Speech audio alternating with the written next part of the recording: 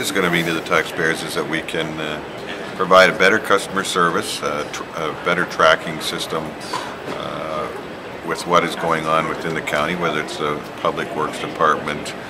Any complaint that comes in, there's an ability for us to certainly track that complaint and make sure the complaint has been dealt with properly. Is that back here right now? Yeah. So that would have been, that was today? Or yesterday? Staff, it means that they're going to be able to manage their service delivery better. So there will be a tracking system. There'll be actually they'll be able to see by using a map where the actual physical location is, and it will get them out there on the road and to the issue faster. And then internally it will allow us to track our costs and our inventories and our workflow a lot better.